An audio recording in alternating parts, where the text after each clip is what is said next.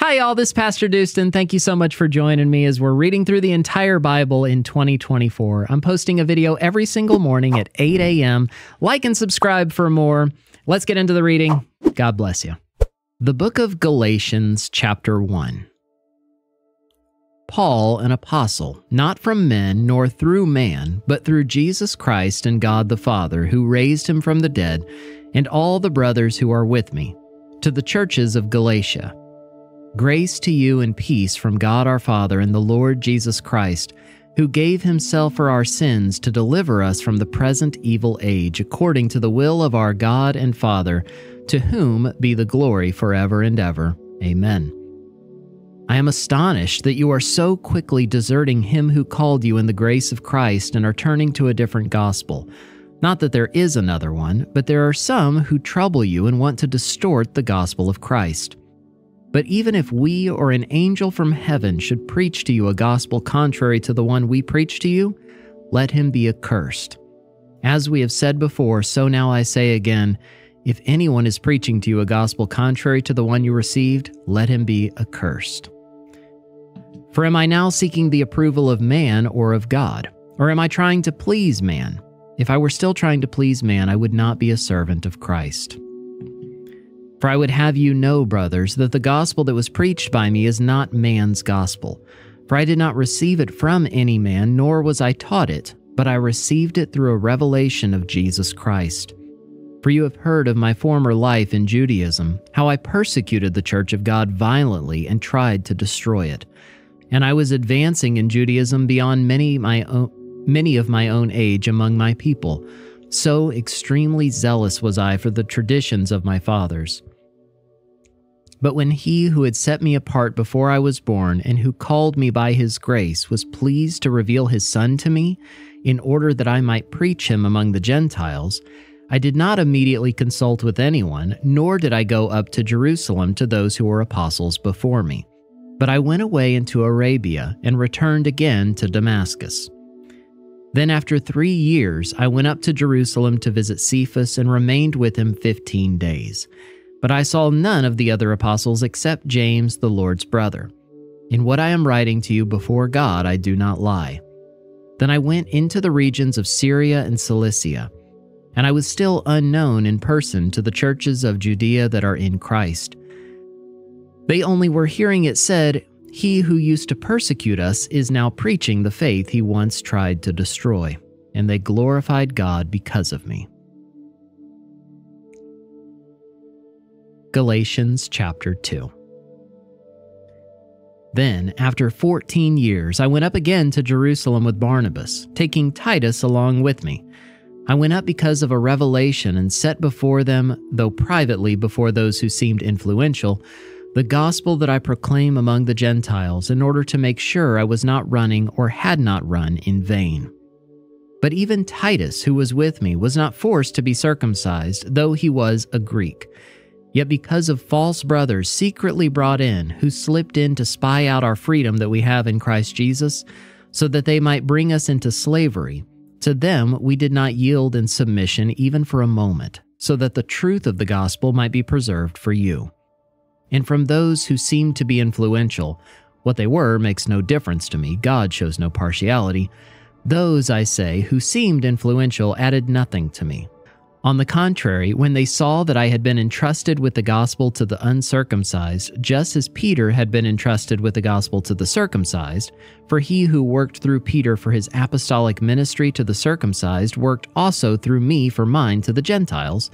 And when James and Cephas and John, who seemed to be pillars, perceived the grace that was given to me, they gave the right hand of fellowship to Barnabas and me, that we should go to the Gentiles and they to the circumcised. Only they asked us to remember the poor, the very thing I was eager to do. But when Cephas came to Antioch, I opposed him to his face because he stood condemned. For before certain men came from James, he was eating with the Gentiles. But when they came, he drew back and separated himself, fearing the circumcision party. And the rest of the Jews acted hypocritically along with him, so that even Barnabas was led astray by their hypocrisy. But when I saw that their conduct was not in step with the truth of the gospel, I said to Cephas before them all, If you, though a Jew, live like a Gentile and not like a Jew, how can you force the Gentiles to live like Jews? We ourselves are Jews by birth and not Gentile sinners, yet we know that a person is not justified by works of the law, but through faith in Jesus Christ. So we also have believed in Christ Jesus in order to be justified by faith in Christ and not by works of the law, because by works of the law no one will be justified. But if in our endeavor to be justified in Christ we too were found to be sinners, is Christ then a servant of sin? Certainly not. For if I rebuild what I tore down, I prove myself to be a transgressor. For through the law I died to the law, so that I might live to God. I have been crucified with Christ. It is no longer I who live, but Christ who lives in me. And the life I now live in the flesh I live by faith in the Son of God, who loved me and gave himself for me. I do not nullify the grace of God, for if righteousness were through the law, then Christ died for no purpose. Galatians chapter 3. O foolish Galatians, who has bewitched you? It was before your eyes that Jesus Christ was publicly portrayed as crucified. Let me ask you only this: did you receive the Spirit by works of the law, or by hearing with faith? Are you so foolish? Having begun by the Spirit, are you now being perfected by the flesh? Did you suffer so many things in vain, if indeed it was in vain? Does he who supplies the Spirit to you and works miracles among you do so by works of the law, or by hearing with faith, just as Abraham believed God and it was counted to him as righteousness? Know then that it is those of faith who are the sons of Abraham. And the Scripture, foreseeing that God would justify the Gentiles by faith, preached the gospel beforehand to Abraham, saying, "In you shall all the nations be blessed." So then, those who are of faith are blessed along with Abraham, the man of faith. For all who rely on works of the law are under a curse, for it is written, "Cursed be everyone who does not abide by all things written in the book of the law and do them." Now it is evident that no one is justified before God by the law, for the righteous shall live by faith. But the law is not of faith, rather the one who does them shall live by them. Christ redeemed us from the curse of the law by becoming a curse for us.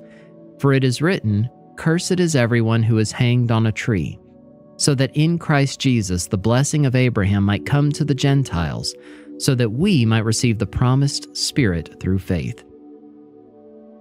To give a human example, brothers, even with a man-made covenant, no one annuls it or adds to it once it has been ratified.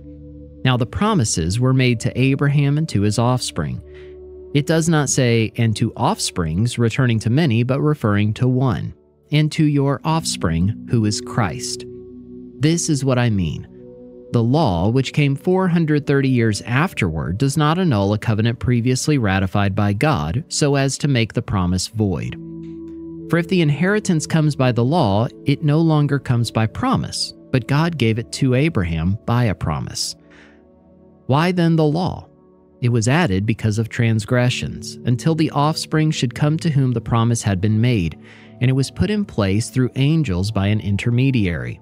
Now an intermediary implies more than one, but God is one. Is the law then contrary to the promises of God? Certainly not. For if a law had been given that could give life, then righteousness would indeed be by the law. But the Scripture imprisoned everything under sin, so that the promise by faith in Jesus Christ might be given to those who believe. Now before faith came, we were held captive under the law, imprisoned until the coming faith would be revealed. So then, the law was our guardian until Christ came, in order that we might be justified by faith. But now that faith has come, we are no longer under a guardian. For in Christ Jesus you are all sons of God through faith. For as many of you as were baptized into Christ have put on Christ. There is neither Jew nor Greek, there is neither slave nor free, there is no male and female, for you are all one in Christ Jesus. And if you are Christ's, then you are Abraham's offspring, heirs according to promise.